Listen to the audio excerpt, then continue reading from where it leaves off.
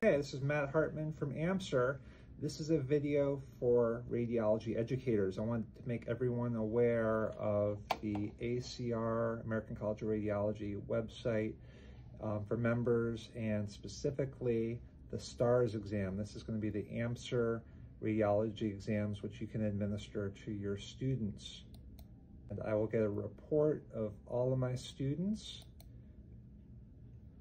and you'll see, you'll have their score, their percentile rank, and then you can individually go through the different exams. The ones I use are the practice exam, the diagnostic exam, the women's imaging exam, and the RadPath exam.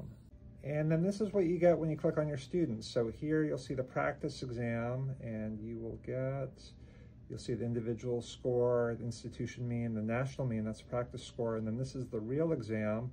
We always like it when the students get a bump. As you see, the student got like a 10 or 15 point bump from the practice to the regular. And what I really like is that you can go over the questions with the students, especially on the practice exam, but also on the real exam after they've taken it.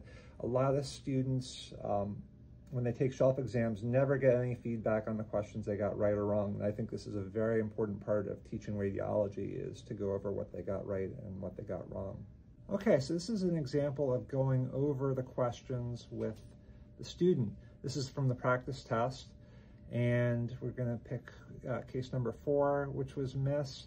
And you can see how the questions are set up. A lot of times there's an image, and you'll see the correct answer. This is a extraaxial subdural collection.